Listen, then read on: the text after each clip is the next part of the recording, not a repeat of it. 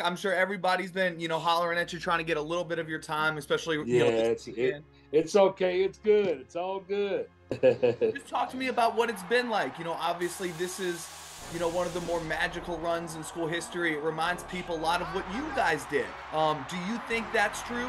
What's kind of been your thoughts about this year's run? It's nice to make the comparison, but their run has been incredible, and I'm so happy for them to experience this. And hats off to Coach Keats and all the players. I mean, only they believe, only they knew they could do it. Their experience, just like we did 41 years ago. So I'm so happy for them, and I'm happy for the women. I mean, it's the women was unranked going into the year. West lost a lot of his key players last year, veteran players, and for him to come back and take this team to the Final Four, it's an incredible. So this is special times for NC State, for the state of North Carolina, and for the ACC. Do you have any advice for the players or the coaches that are going to this stage? Absolutely, have fun. Really, that's what people forget. They're college kids, and to experience a lifetime experience like this, just enjoy it. It just and seize the moment. Yeah, right now you're in the moment, and you have to worry about nothing about comparisons. Just be yourself, have fun like they've done up to this point.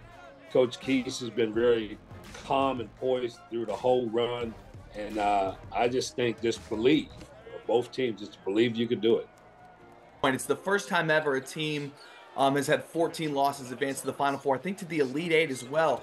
Why do you think it took them so long to gel and find the successful formula of basketball that they're playing now? But one thing that you cannot predict in sports, and all the analysts and everything, you can't predict outcomes. And when you go through a magical run like we did, and like they're going through now, and our women, it just clicks, right? It's hard to explain. You get the chemistry going, everybody accept their roles, and everybody start to play better. And DJ Burns, with his personality, is so infectious. He's having so much fun out there. He don't have a worry in the world. And I think everybody is fed off of him, and it's just great to see. So we did nothing different than we did all year. We just played less guys who's playing very well. Guard play is very well. Everybody talking to DJ Bourne, but the other DJ Horn and McConnell, and everybody else is playing well too. So, it's a team effort. And I just like the way the guys doing it. And listen, it's their time now. It's their time.